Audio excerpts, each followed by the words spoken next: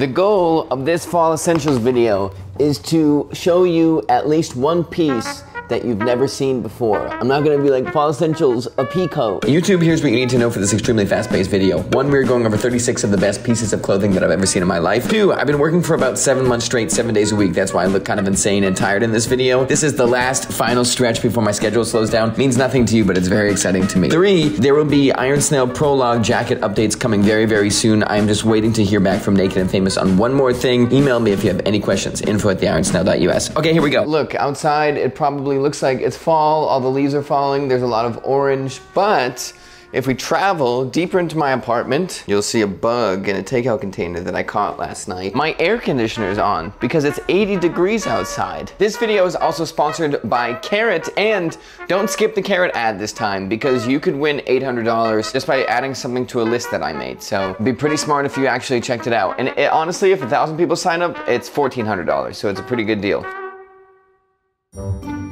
The first category is bags, and we're starting off with a brand that will come up a few times. It is called Glad Hand, and this is their leather postman bag. I'm finding that I really like heritage style with a little bit of flair to it. Anyways, I have to do a quick workout, and while you're making fun of my pink mat, I'll be getting jacked. Yuketen actually dominates the rest of the bag list. This is their tote, made in USA, heavy canvas, veg tan, natural leather, not dyed or anything yet. Just the silhouette of it, it's so pretty. Okay, I have to start my day though. I have to get ready for work. Gotta take care of that bug in a little bit.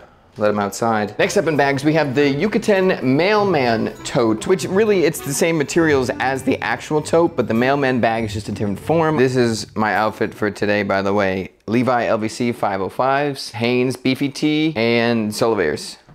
Oh yeah, these are the weights I use to get the Yuketen Portrait Tote in wool with leather handles on the side. Beautiful mil-spec wool on the outside. It's cotton canvas lined on the inside. Made in USA. Everything's beautiful. Wow. This video is sponsored by Carrot, and this will be the easiest way to win $800 minimum that you've ever heard about in your life. Carrot, if you don't know, it is if you open a bunch of tabs of things you're gonna buy and then you don't wanna close the tabs because you don't wanna lose the things you're gonna buy. Carrot is a solution to that. You just wanna make collections of things that you like and want to purchase. Carrot is the place for that. And now Carrot and I are teaming up to do a giveaway. How do you win this giveaway? Well, it's very simple. That link in my bio, the top link, that is a collaborative link. So you need to download and install Carrot either on Google Chrome or iPhone. Follow my link to get that collaborative collection, and then add a fall essential or fall item that you really like to that collection. All you have to do is go to a website where you can buy something and add it to cart. It will automatically add to Carrot, and you click the giveaway collection and you will get minimum $800. The catch is if we have at least 1,000 people sign up, you will then get $1,400. That is really it. That is all you need to do. It has to be on topic, a fall essential or a fall item, and you can't spam. Don't add 1,000 things. The competition starts now. It ends on November 28th. I will keep talking about it in every single video. If you have any questions, email me at info@theironsnail.us and I will answer them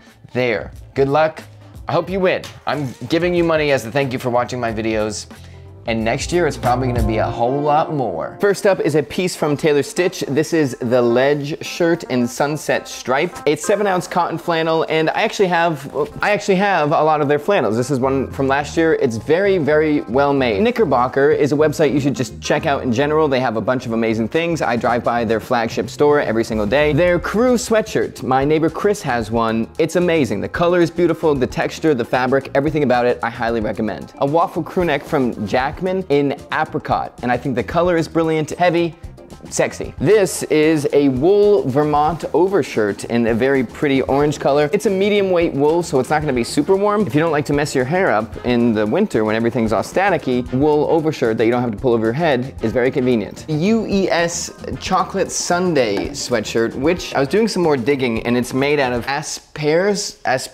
I'm just saying ass a lot. Apsero cotton. Apsero is a naturally occurring wild cotton that is found in the foothills of northeast Peru. Being a tree, it is not farmed, and so is one of the purest, most organic cottons available, as it cannot be mass produced. I think Chocolate Sundae is funny. I don't know what's so funny about it, but I'm like, oh, that's silly. And it's loop wheeled. You can't get much better than that. Okay, next up, it's more important to talk about the brand rather than the products because all of their products are cool, but Chamula, hand knitted in Mexico sweaters made from merino wool. Price is not an option option. This is just a fake list. I didn't buy any of this. Have you noticed? The Chamula Fair Isle number 3 pullover sweater, the Chamula Sampler Squares, and then once more, the Chamula Fair Isle sweater, this time in navy. And while we're at it, check out the Stevenson overall wool V gusseted neck sweater. Okay, I'm a little hesitant to recommend you this one because, well, I'll tell you in a second, but it's handmade. It is alternating between indigo dyed yarns and walnut dyed yarns. It's beautiful, but to me, the fit, I don't like when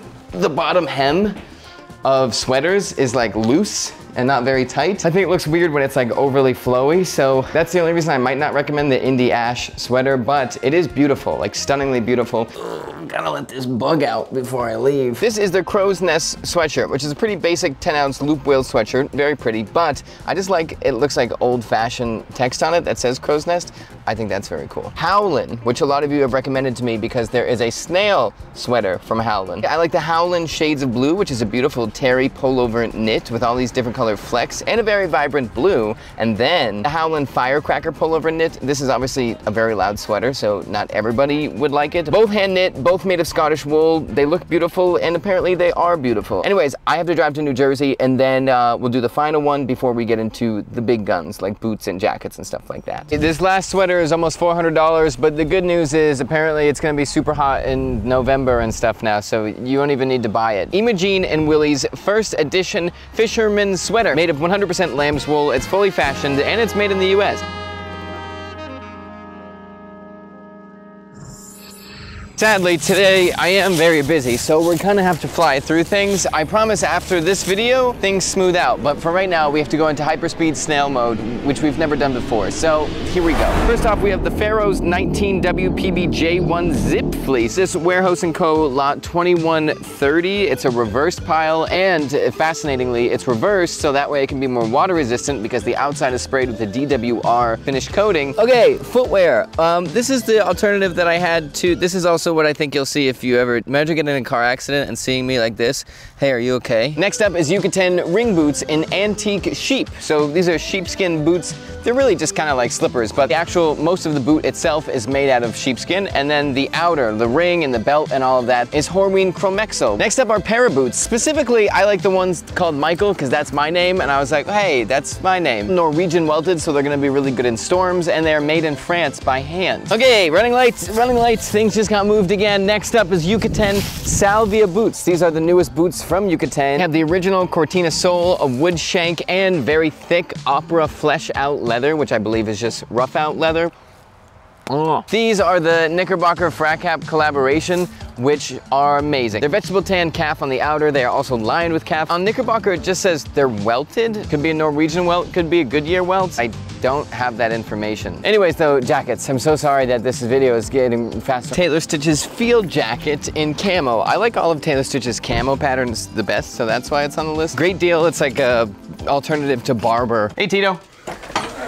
The Freenote Cloth RJ1 Rider Jacket. I think this is their most famous product. Just like Huckberry and just like Rogue Territory, I believe, and just like the Red Wings I just reviewed, this jacket is made out of Martexan fabric. This is a beefier, heavier version than the Huckberry jacket at 10 ounces, and it's also lined with a cotton, really bright, loud pattern. Next up is Shangri-La, their Cafe Racer in Nubuck Steerhide. There's one that we'll get to later that's actually sold out that is a Cafe Racer, very, very similar. I really think I like a Cafe Racer better than a Perfecto. The Knickerbocker Suffolk jacket. It made the list because I really wanted to start wearing M65 liners. This is the first time I've seen a liner-based jacket or like a recreation of an M65 liner look really cool, and it's reversible. The Knickerbocker, again, Postcoat Cafe, 22.5 ounce wool. This is a beautiful jacket. This is kind of right on the money of a Brown's Beach Cloth jacket. There's also a jacket right here. Private White VC Suede Racer in goat suede, handmade in Manchester, England. The other interesting jacket here is from Mr. Porter, actually from Mr. Porter It's their Mr. P line. Oops, that's not the right white balance. It's their Mr. P line, which isn't, I feel like this is a different category than what I normally show off on this channel because it's not super overly built, I don't think. Going in that same kind of direction though, there is a shearling collared suede jacket from Polo, Ralph Lauren. This jacket looks beautiful. It's in a nice green suede. I'm really into suede this year. I want to get a suede Harrington actually. This is a Todd Snyder Pico in green corduroy. It's just made out of cotton and probably not very warm, but stylish. This is a grizzly jacket, but it is double RL's version of a grizzly jacket. I love the geniusness of the grizzly jacket because it's 2 layers of insulation utilized on one jacket, so it's very cool. Okay, one last one before I give Christian his Christmas present. I can't hold on to gifts that long, but actually no, I gotta get ready because he's gonna come in at any second. Merry Christmas. What is that? That's your gift, dude. No way! I know what this is. But like I said. Oh, wow! This is, thank you, buddy! Oh. Okay, we don't have to super hyper snail speed mode anymore. I still have to edit this video and stuff by tonight, but we have 2 more jackets. The temperature has gone down significantly. It's supposed to be 50 tomorrow. It is a quiet fall night in a very suburban area with cars going by. 2 more jackets. Here we go. The first one is from Glad Hand, who made the first product that I talked about, the leather bag with all the drawings and stuff on it. This is a hand-embroidered Melton Peacoat that I am 100% buying. There's only one left, so I will be talking about it later. The last thing on the list, you've probably heard of Fine Creek Leathers before. They make leather jackets out of horsehide shinky that is T-core, so it fades to brown as you wear it. But they also make this jacket. The Fine Creek Leather Norfolk Suede Suka jacket, hand-embroidered, $2,000, incredibly thick suede. It is a suede souvenir jacket. Unreal. I just want to see one and see what it's like. That's it. That is the first round of fall essentials. The second one is all things that I have and I'll be putting on. And that'll be a very, very big list too. So can't wait for that. It's finally time to take my time with the Iron Snail videos and add a bunch of fun stuff in. And I'm very excited. The fall special will now be coming soon. Thank you for watching this video. I'll talk to you soon.